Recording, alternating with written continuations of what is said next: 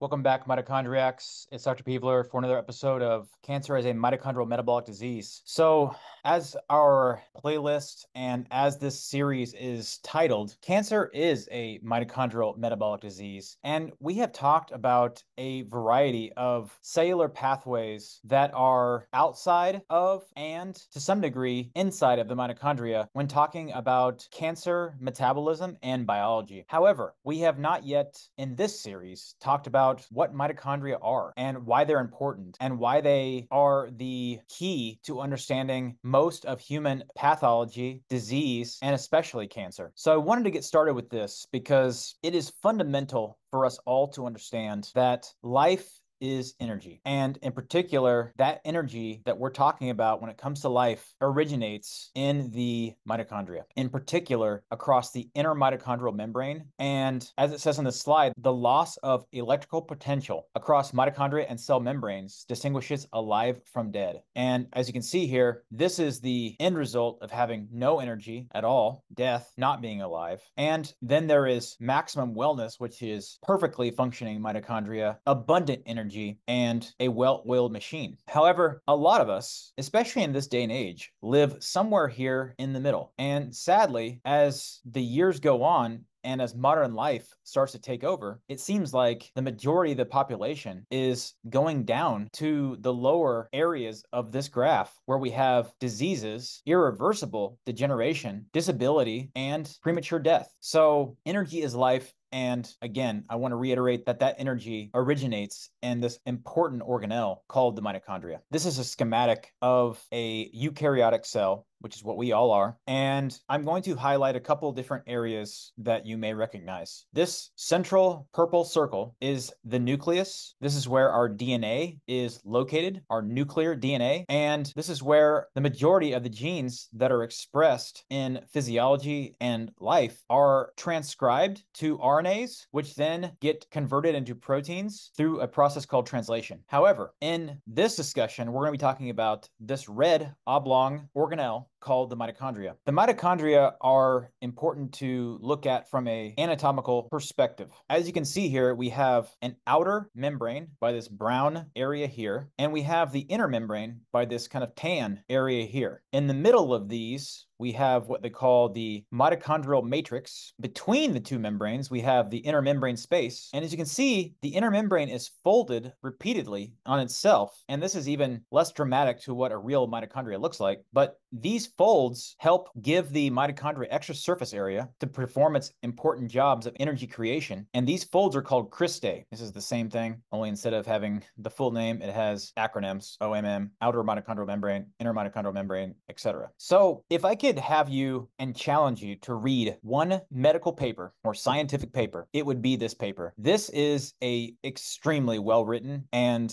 comprehensive look at mitochondria. It's called Mitochondria. It's all about energy. And what it says is that mitochondria play a key role in both health and disease. That is true. The function is not limited to energy production, but serves multiple mechanisms varying from iron and calcium homeostasis to the production of hormones and neurotransmitters, such as melatonin. They enable and influence communication at all physical levels through interactions with other organelles, the nucleus, and the outside environment. The literature suggests crosstalk mechanisms between mitochondria and circadian clocks, the gut microbiome, and the immune system. They might even be a hub for supporting the integrity and integrating activity across all these domains. Hence, they may be the missing link in both health and disease. So I'm going to take a step back here, and I just want to address that most of us, when we're going through whatever level of training that we went through, we learn about the mitochondria in the context of energy production, the powerhouse of the cell, they call it. And although that is very cliche, it is also very true. The energy that is used and made in the cell is made by the mitochondria. Can't argue with that. Not going to dispel that. Now, we can talk about whether or not ATP is the only energy source. Some would argue that it's not. Gilbert Ling, for example, Jack Kruse, for example, would argue that it is not the primary energy source. And we'll get to that later. Those are sacred cows within biology, biochemistry, molecular biology. science in general that are at this time being contradicted by physicists, by math, things that are hard to argue with. But I'll digress. What is coming to light is that mitochondria are much more than the powerhouse of the cell. They are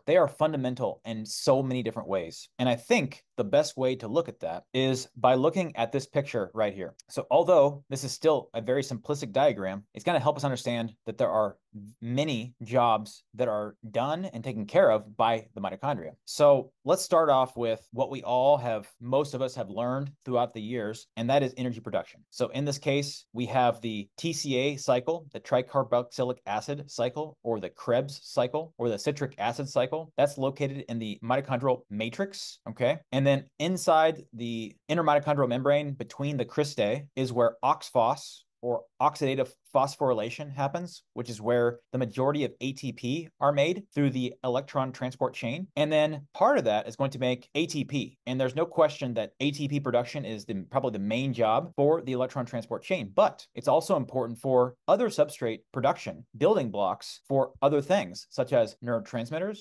hormones, the backbone of RNA and DNA, nucleic acids, lipids, proteins. And then it's also going to be important for the creation of several signaling molecules. It used to be thought of that ROS, or reactive oxygen species, were all bad, and then we needed to take large amounts of antioxidants in order to quench this reactive oxygen species. But believe it or not, if you were to do that, and we'll talk about this as we get further along in the mitochondrial redox series, but if you were to do that, you would actually cause damage, because those ROS in the proper ratios at the right times are actually used as cellular communicators to both inside the mitochondria and even into the nucleus to control gene expression. It's important for lactate homeostasis, glucose homeostasis, calcium homeostasis, iron homeostasis. It's important for traffic and transportation of biomolecules. It's important for communication with other parts of the cell and throughout the body. It's intimately involved with the nucleus and epigenetics and gene expression. It's important for cell fate regulation, such as apoptosis, programmed cell death. It's involved with the circadian rhythm, the gut microbiome, the central nervous system, and the autonomic nervous system, as well as metabolism and immunity. So as you can see, although what most of us learn in biology and biochemistry, OXPHOS, TCA cycle, Krebs cycle, are all true. They are all very important for our overall well-being and health. It has a lot of other jobs besides that. As a matter of fact, just as a teaser, it was not understood that mitochondria were responsible for making its own supply of melatonin. It used to be thought of that melatonin was only produced in the pineal gland and only released at night. And we've debunked that just pretty recently. So there's just a lot of things that a lot of us, even in advanced levels of training, did not learn about by this important organelle. And I want to teach you as many facets as I understand, and as more understanding comes out through scientists and medical literature, I want to try to bring that to you as well. So we have looked at this slide before, and this is basically a overview of human metabolism, okay? During our cancer series so far, we talked a lot about glycolysis, which is where we take sugar or glucose and we convert it into a chemical called pyruvate. And as we talked about at length during the Cancers and Metabolic Disease series, we know that pyruvate in cancer is shuttled to lactate through a process called the Warburg metabolism, or aerobic glycolysis. In normal physiology, that is not the case. You do not have high levels of lactate. Pyruvate is supposed to be transported inside of our healthy mitochondria and then converted through an enzyme called pyruvate dehydrogenase, PDH, to an important chemical called acetyl-CoA. And acetyl-CoA is going to have important jobs, but it is going to be the first step into the Krebs cycle from glucose. And when the Krebs cycle is doing what it's supposed to do, it's going to expel CO2, the gas that we exhale, and it's going to make a couple different things. It's going to make a product called NADH and FADH2. And these are important next step biomolecules that is going to then help us create ATP through oxidative phosphorylation. Again, there's a lot of other jobs that the mitochondria are doing, but this is the basics of human and really eukaryotic metabolism. Let's zoom in a little bit. So this is the Krebs cycle. This is also known as a citric acid cycle. This is also known as a TCA cycle. A lot of us in high school, college, and beyond level biology have seen this at least, or aware of it at least. This is a series of chemical reactions that starts with pyruvate, gets converted to acetyl-CoA. Acetyl-CoA gets on a series of chemical reactions and through various enzymes gets converted to the FADH2 and the NADH that we need to run the electron transport chain. We do make some ATP during this process, very little. We do exhale CO2, as I talked about before. This is a very busy slide, and it's exceedingly important to understand, probably not so much as a patient or as a healthcare consumer, although if you want to learn this, this is fantastic knowledge to have, but it's probably a little bit high level for the average consumer. This is really, really cool because what this slide essentially shows is it not only shows the enzyme, let's say pyruvate dehydrogenase. Talked about this enzyme several times in the past. It gets inhibited during the Warburg metabolism by an enzyme called pyruvate dehydrogenase kinase. And so we've talked about, in particular, for example, B1, thymine, and a complete video about how it can help relieve pseudohypoxia. So if you're deficient in B1 or lipoic acid or magnesium or B2 or B3 or B5, that can inhibit the ability for pyruvate dehydrogenase to work effectively. Pyruvate cannot get converted to acetyl-CoA. Pyruvate builds up. Pyruvate can then cause pseudohypoxia through stimulation of hypoxia-inducible factor 1 alpha. We're not going to get back into cancer biology at this time, but as you can see, every enzyme, aconitase, isocitrate dehydrogenase, these little green bubbles show what nutrients are important for that enzyme to function so that this chemical step can get converted to this chemical step. It shows the importance of why we have to eat. Although food is fuel, carbohydrates, proteins, and fats all cycle in through the Krebs cycle to make ATP ultimately. However, the reason we need micronutrients is because of these reasons. They act as cofactors or as coenzymes for these enzymes so that they can function adequately. The other bubbles here are actually blockades or blockers or inhibitors of these enzymes. So for example, fluorine, mercury, arsenic, reactive oxygen species, hydrogen peroxide, nitric oxide, peroxynitrate. These can actually block this enzyme. Or in this case, aluminum or cisplatin, they can block this enzyme. And it helps us understand why and how some of these chemicals that we all think is bad, and they may be bad, why they're bad, because they're actually blocking our ability to convert food energy into usable cellular energy. This is a kind of a graphical representation of the electron transport chain, which we're going to be talking about at length, because the way that most of us learn about the electron transport chain is not the reality of how modern science has characterized it. Most of us have seen diagrams like this, maybe not like this because this has the cofactors like CoQ10, fatty acids, carnitine, etc. But we've seen complex 1, complex 2, coenzyme Q10, cytochrome C, complex 4, and the ATPase. And we've seen in general that NADH is then converted to NAD through this process, donates electrons, donates a proton.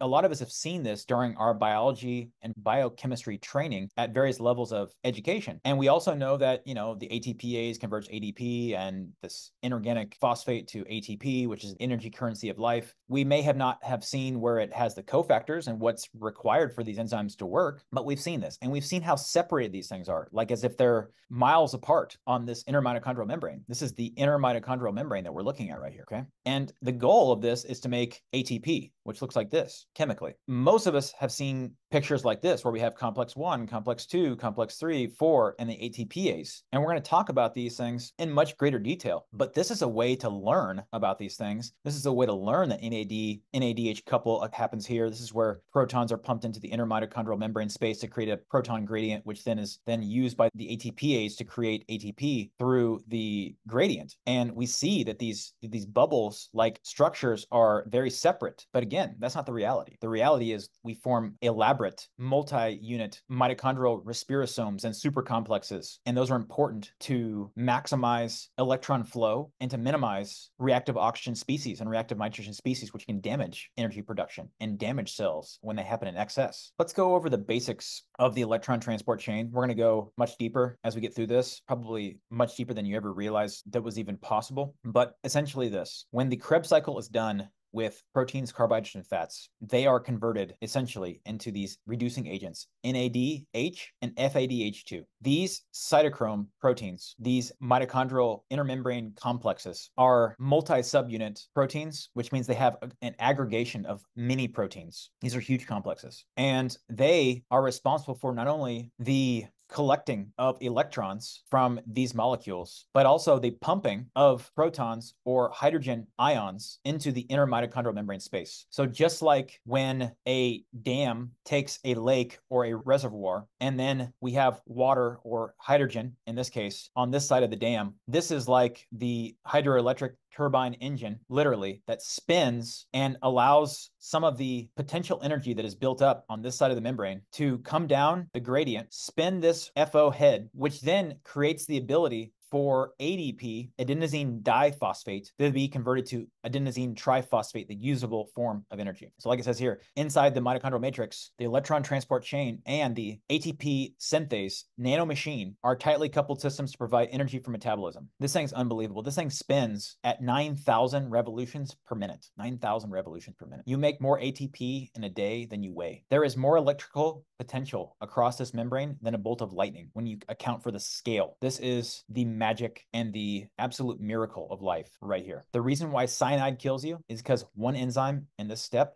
is blocked, complex 4. You block complex 4, electrons can't flow, you don't make ATP, you die. That's how critical this is. And essentially what modern disease is a gradual dysfunction and inability to transport electrons, make ATP, which then powers all of life. So I want to stress how critically important this is for both health and disease. And if you care about your health, or if you want to fix a disease, this is where you look. And we're going to figure out exactly how they break, and we're going to look at exactly how we can fix them in the coming series. And it may take some time. I want to sprinkle in some practical tips we can do because, for example, that's exactly why I started doing the ketogenic diet and the GKI and the ketone and the thiamine and the vitamin C videos, because we'd done so much theory. We talked about so many very esoteric things that, frankly, unless you have a major disease, you may not care about, unless you're just very health conscious, which if you are, then fantastic, because I would hate for you to have any of these terrible things. But I want to sprinkle in some practical tips that we can do throughout this series and break it up a little bit because it can get a little bit difficult to follow. And you may think, how is this going to help me? So just be aware that I'm going to probably have several more didactic, I guess I'd call them, or literature-based or mechanistic-based to the video series, but then sprinkle in some practical things that you can actually start to implement now. Because ultimately, I want you to not be sick. If you like these videos, if you are interested in mitochondria, if you have people who you know in your life that are sick or that need to get a kick in the pants and fix their mitochondria so they can get well or stay well, share these videos. And until next time.